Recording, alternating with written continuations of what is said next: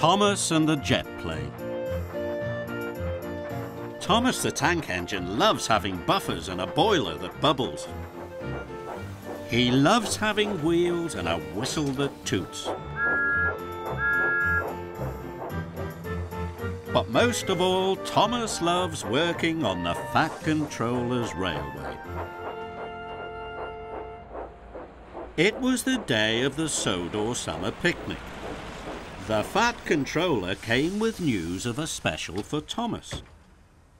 You are to collect the children from the airport and take them to the picnic, he boomed cheerfully. Thomas was excited. He set off right away. The airport was new and all the engines wanted to go there. Soon Thomas arrived at the airport.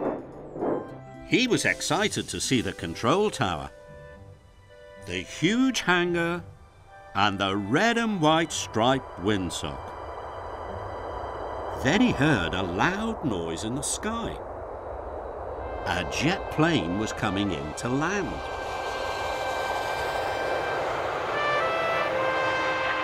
Thomas thought it looked very splendid.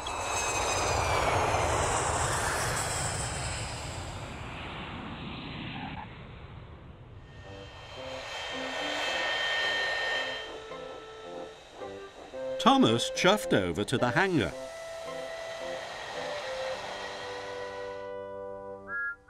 Hello, peeped Thomas. I'm Thomas and I'm a tank engine. Hello, said the plane.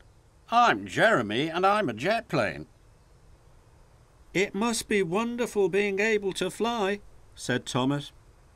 It is, said Jeremy. I can go anywhere I want. Flying is the most fun in the world. Thomas thought Jeremy was being boastful. I like travelling on tracks, Thomas huffed. I puff past farms and villages and see all the wonderful sights of Sodor. Well, from the air I see the wonderful sights of Sodor all at once, said Jeremy.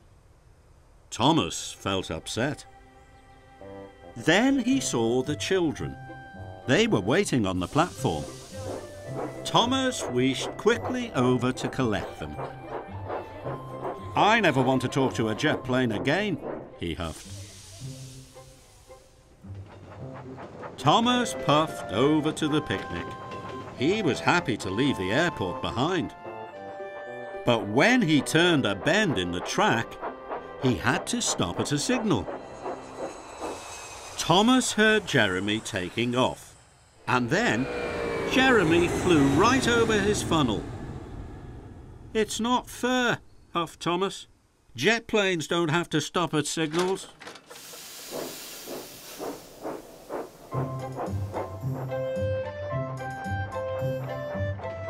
Thomas puffed past the windmill, but Thomas could still see Jeremy. He was now high in the sky. Suddenly, Thomas saw a cow on the tracks in front of him. Jet planes don't have to stop for cows, Thomas puffed sadly.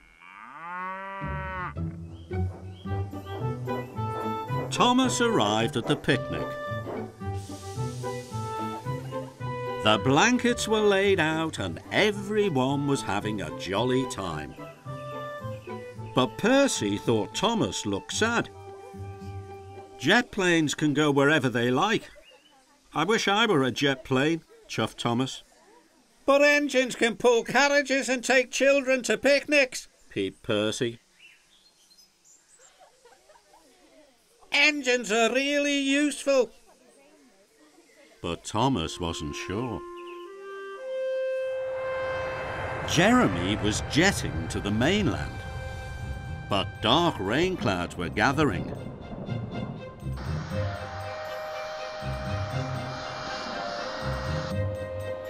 And Jeremy had to return to the airport.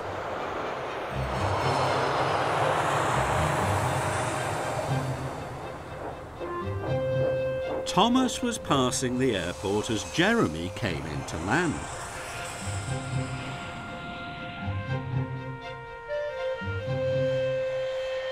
Thomas didn't want to talk to him, but Jeremy called out, "Thomas, a summer storm is on its way.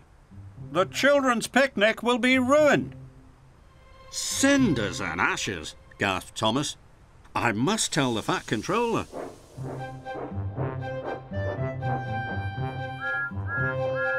Thomas reached the picnic just in time.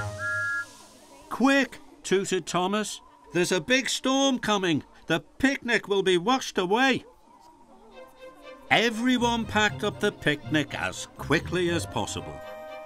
And then they boarded Annie and Clarabelle. The children were sad the picnic was over. Then another idea flew into Thomas's funnel. He puffed quickly back to the airport. This time Thomas wanted to talk to Jeremy. "Please, can the children have their picnic in your hangar?" "Of course," said Jeremy. "What a splendid idea." Thomas was very happy. Soon all the children were having a jolly time, and so was the Fat Controller. "Well done, Thomas and Jeremy," he boomed. "Together you have saved the picnic. You are both really useful." Jeremy was happy to have helped, and Thomas had never felt prouder to be a steam engine. A smooth ride. Sir Handel is one of the oldest engines on the Island of Sodor. He's a dark blue colour and has a small number 3 painted on his side. Sir Handel is also known as one of the smoothest engines on the Thin Controller's railway. Sir Handel had been working in the stone quarry all summer. The Thin Controller, Mr. Percival, was happy to see him back. "I've got a special for you," Mr. Percival told Sir Handel. "I want you to collect some trucks of apples. You must pull them very carefully or the apples will bruise." "Yes, sir," whooshed Sir Handel, and off he chuffed. At the orchard, Sir Handel was coupled to the trucks. He pulled them away very carefully. He pulled them around the lake, across the stone bridge, and he started to puff up a hill. Then there was trouble. His pistons popped, his traction rods rattled, and his boiler bubbled and bounced. Sir Handel couldn't go on. Peter Sam puffed up behind him. He was worried. "Why have you stopped, Sir Handel?" he whistled. "I have a problem," wheezed Sir Handel sadly. "It happens when I go up hills. I start to rattle and rock, and then I have to stop." Peter Sam felt sorry for his friend. "Could you help me up the hill?" puffed Sir Handel. "Of course I can," peeped Peter Sam. And he pushed Sir Handel and the trucks of apples all the way up the hill. When Sir Handel arrived at the station, the Thin Controller was very pleased. "There's not one bruise on those apples," said the Thin Controller. "What a smooth engine you are." Sir Handel was happy that the Thin Controller was pleased, so he didn't tell the Thin Controller about his problem. "Now I have another special for you," said the Thin Controller. "I want you to pick up sheep from the farm." "Yes, sir," puffed Sir Handel, but he was worried. When Sir Handel arrived at the farm, the farmer was waiting. Be careful, said the farmer. Sheep need a smooth ride. Yes, sir, chuffed Sir Handel, and he puffed away. But soon Sir Handel came to another hill. His pistons popped, his traction rods rattled, and his boiler bubbled and bounced. Sir Handel couldn't go on. This time, Duncan puffed up behind him. Sir Handel told him all about his problem. Duncan was happy to help. With Duncan's help, Sir Handel delivered the sheep safely to their new field. When Sir Handel arrived at the transfer yards, the Thin Controller and Mrs. Percival were waiting. The Thin Controller was very pleased with Sir Handel's work. Now he had a surprise special for him. "Today is my wife's birthday," said the Thin Controller. "You are to take us to the top of Culdee Fell for a picnic." "Yes, sir," puffed Sir Handel. But he knew that the track to Culdee Fell was very steep. Sir Handel was more worried than ever. Sir Handel puffed towards Culdee Fell. The track was even steeper than he remembered. "I can do it, to the top, he chuffed. Then there was trouble.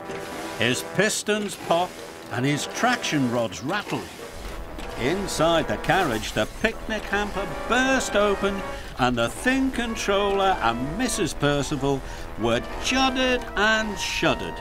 Sir Handel shuddered to a stop. The Thin Controller was worried for his engine. "You're a fine engine, Sir Handel, but you're no longer a smooth engine," he said. "I'll have to send you back to the stone quarry. That's the place for bumpy engines." "Please, sir, I can be a smooth engine. I only shudder and shake when I go up hills," Sir Handel wished. The Thin Controller listened. "I see," he said. "Please don't send me back to the stone quarry." The Thin Controller made a telephone call. He looked very serious. Later, Sir Handel was helped back to the transfer yards by Mighty Mac. Sir Handel was very worried. He was sure that the Thin Controller was going to send him back to the quarry.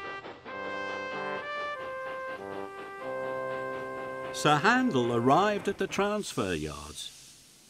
He saw Thomas. "Hello, Sir Handel," tooted Thomas.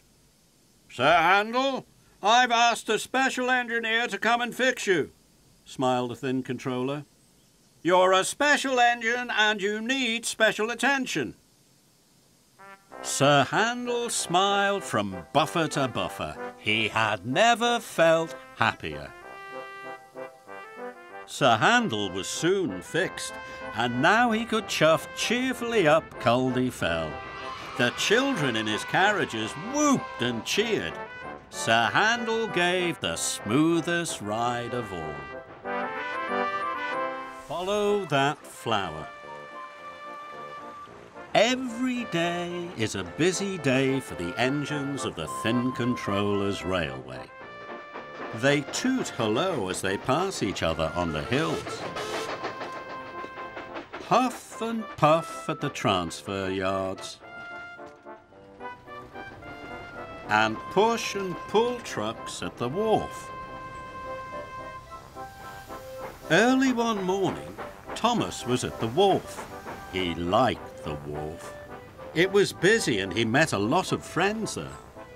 But today, Thomas was shunting trucks, and the trucks were being especially troublesome. It was taking all of Thomas's puff to keep them in order. Then James arrived. "I am to collect a truck of flour to make cakes and bread for the Children's Harvest Festival supper," tooted James.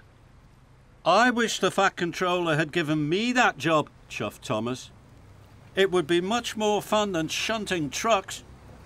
James was feeling very pleased with himself. First, I have to take on water, he whistled grandly. Please shunt the flour truck over for me, Thomas. Thomas didn't want to shunt any more trucks. This meant his job would go on for even longer. Bossy boiler, he puffed. Thomas found the flour truck outside the warehouse. He wanted to move James's truck as quickly as he could, so Thomas wasn't taking care. He biffed the truck very hard, and the door came loose. But Thomas didn't see. An idea had flown into his funnel. I'll hide James's truck, then Bossy Boiler will have to find me. Thomas thought hide and seek was a grand idea. James came back from the water tower. He saw Thomas in the distance. And James saw that falling from the truck was a trail of flour. Stop, Thomas, whistled James. Flour is falling out of your truck. But Thomas was too far away to hear. Thomas puffed into the warehouse to find somewhere to hide. More and more flour fell from the truck. James chased after Thomas. Thomas heard him coming. How does he know where I am? Thought Thomas. Thomas, the flour, whistled James. But Thomas couldn't hear him. James won't find me this time, he thought. Thomas was having fun. Thomas found another good place to hide. James will never find me here, he hooted happily. But then he heard James's whistle again. Bust my buffers, chuffed Thomas. He's found me again. So Thomas puffed off.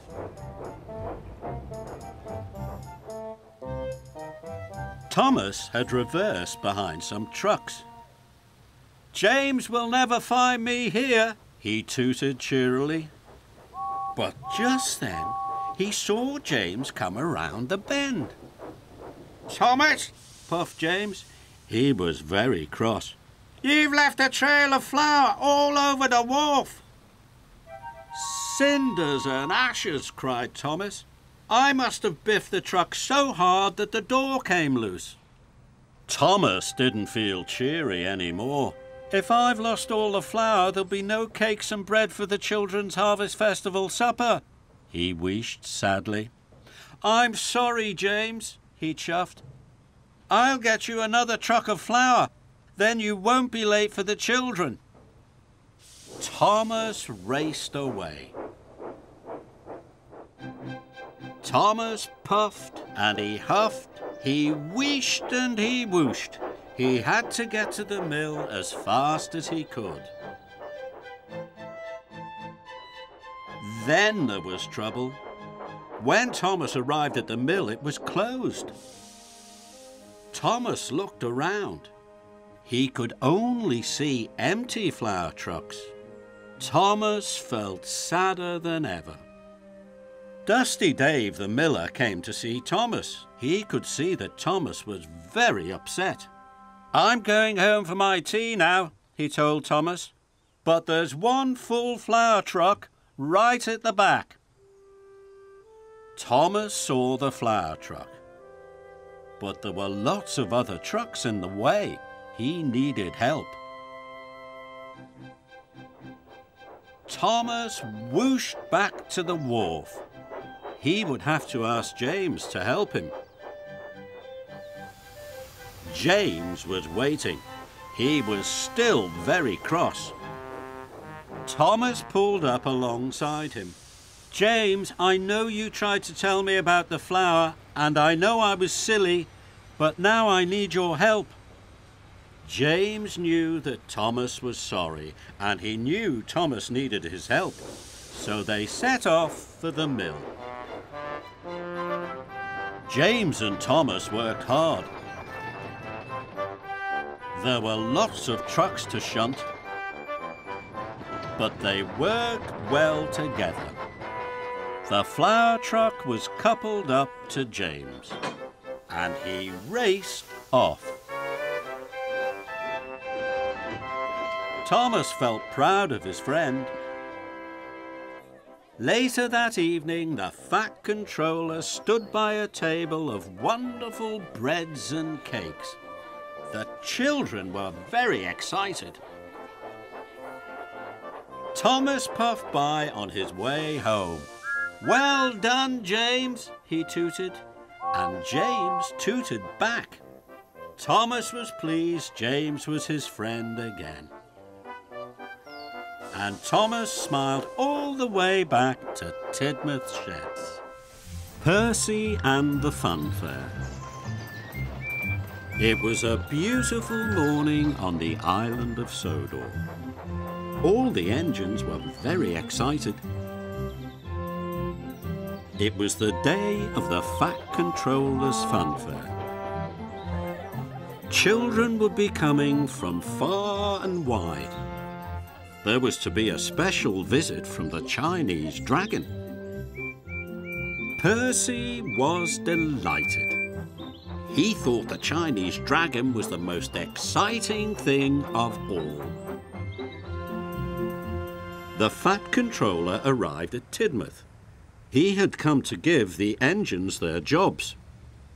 Edward was to pull the merry-go-round, Henry the roller coaster, Gordon the fairground folk, Toby the bumper cars. James and Emily were to pull the Ferris wheel, and Thomas, boomed the Fat Controller, you are to collect the fireworks and the Chinese dragon.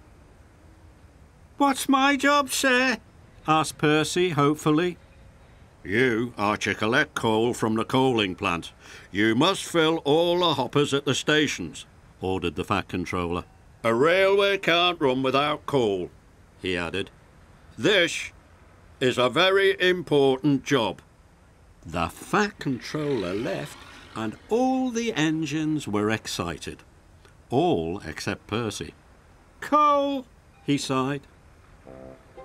And as he watched his friends leave for their exciting jobs, Percy felt very left out. Percy chuffed sadly over to the coal plant. This didn't feel like an important job at all.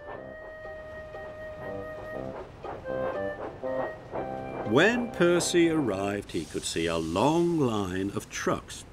I wish I was pulling something exciting, grumbled Percy. Not boring old coal trucks. Percy buffered up and pulled out of the depot. Percy stopped at a signal by a school. Toby puffed past pulling flatbeds full of bumper cars. The children in the playground clapped and cheered. Then Edward chuffed by with the merry-go-round. The children cheered even louder. Percy thought that Toby and Edward were having a wonderful time. Then an idea flew into his funnel. Maybe Toby and Edward need some help. Helping friends is much more important than delivering coal, he wished. So Percy didn't deliver the coal. He left his trucks and he steamed after his friends as quickly as he could. Toby and Edward stopped at a red signal. Percy puffed up alongside. Do you need any help? He tooted hopefully. No, thank you, Percy, said Toby. We can do it, chuffed Edward. Percy was disappointed. Further up the line, Percy saw Emily and James. They were taking the Ferris wheel. That looks like fun, tooted Percy. I'm sure they'll need some help. Percy caught up with James and Emily. This is going to be the biggest wheel ever, chirruped Emily. Emily and James were having a splendid time. But James and Emily didn't need help either. Percy was upset. Then Percy saw Gordon waiting at a junction. Gordon was pulling the fairground folk, but he didn't need any help either. Percy saw Henry crossing the bridge. Henry was happily pulling the roller coaster. Finally, Percy saw Thomas waiting at a signal. He was carrying the fireworks and the Chinese dragon.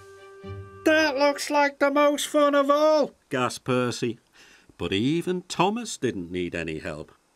Percy was more disappointed than ever. Then there was trouble. Percy had spent so much time trying to help that he hadn't delivered any coal. Percy saw James. He looked very sad. There's no coal at the stations, he wished. We've all run out of coal. Bust my boiler, cried Percy. If the engines don't get some coal, the fun fair won't open. All the children will be sad, and it's all my fault. Percy knew what he had to do. He had to pick up his trucks and deliver the coal as quickly as he could. Percy wished all over the island delivering coal to his friends. Soon, everyone's boiler was bubbling and their pistons were pounding. The engines were back on track.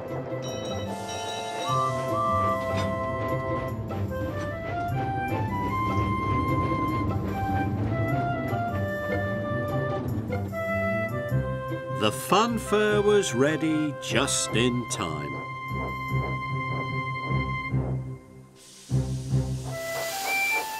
Percy finished his last delivery of coal and arrived at the fun fair as the fireworks began. The rockets soared, the band played, and the Chinese dragon danced.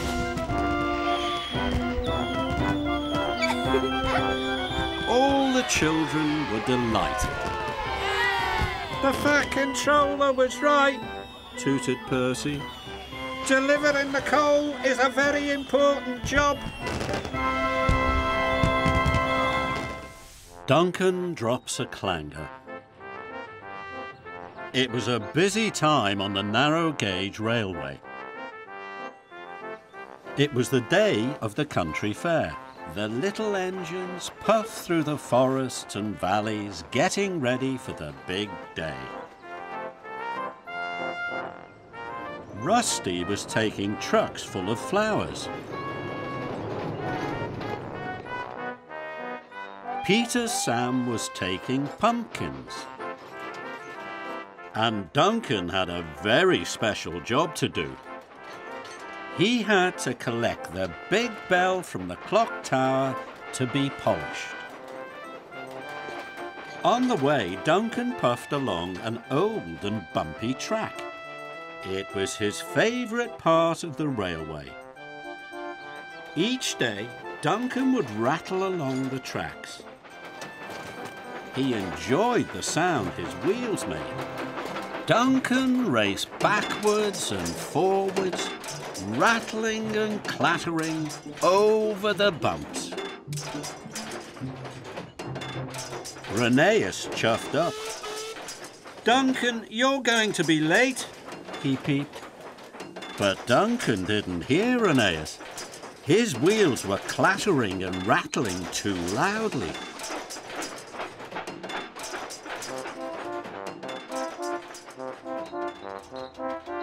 When Duncan finally arrived at the transfer yards, he was very late, and the foreman was cross. Workmen were waiting with a large wooden frame. Inside was the big bell. The bell chimed cheerfully as it was loaded onto Duncan's flatbed. What a wonderful sound, peeped Duncan. Remember, said the foreman sternly, the bell is very heavy. The track to the polishers is old and in need of some repair. You must go slowly and carefully. But Duncan wasn't listening to the foreman. He was enjoying the chiming of the bell. Duncan chuffed along the track to the polishers. As he puffed through the mountains, his wheels started to clatter, and the bell started to chime. Duncan went faster. The bell chimed louder. With every bump and bend, it rattled and rang, it tinkled and clanged. Duncan liked the sound of this even more than the sound of his wheels. He was having a wonderful time. Whee! He wheeshed, and the bell rang louder and louder. Slow down, called Rusty. But Duncan didn't hear. Hooray! Duncan hooted. Take care, chuffed Skarloey. Whoosh! Whooped Duncan. The bell will come loose, puffed Mighty Mac. But still Duncan didn't listen. He rattled on. The track was getting bumpier, and the bell chimed louder. Sir Handel was taking on water. He saw Duncan racing towards him. Hooray! Whistled Duncan. Slow down, hooted Sir Handel. The track ahead is very wobbly. Listen to my bell, Sir Handel, whooshed Duncan. Isn't it wonderful? Then there was trouble. Duncan's wheels rattled over the wobbly track. He applied his brakes, but it was too late. The flatbed bumped into the air. The bell tumbled off the flatbed and rolled down the hill. Clang, clang, boing went the bell as it fell and fell. Oh no, cried Duncan. I've lost the bell. Now it won't be polished for the country fair, he puffed sadly. It's all my fault. Everywhere was still and quiet. Then Duncan heard a noise. That sounds like a bell, he wished quietly, and he listened very hard. It is a bell, he tooted. It's my bell. Maybe if I listen and follow the sound, Duncan puffed, I will find the bell. Duncan followed the sound. It's getting louder, he puffed excitedly. At last, Duncan could see the bell. It was caught in a tree. The wind blew gently and the bell chimed sweetly.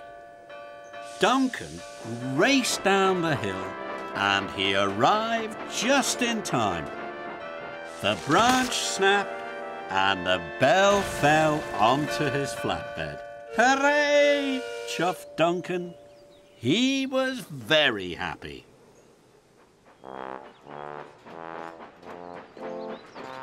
Duncan puffed to the polishers. This time he puffed slowly and carefully, just as he had been told. Soon the bell was polished and Duncan chuffed slowly and carefully all the way back to the transfer yard. Duncan delivered the shiny bell just in time. And when the clock chimed for the opening of the country fair, Duncan thought it was the best sound he had ever heard.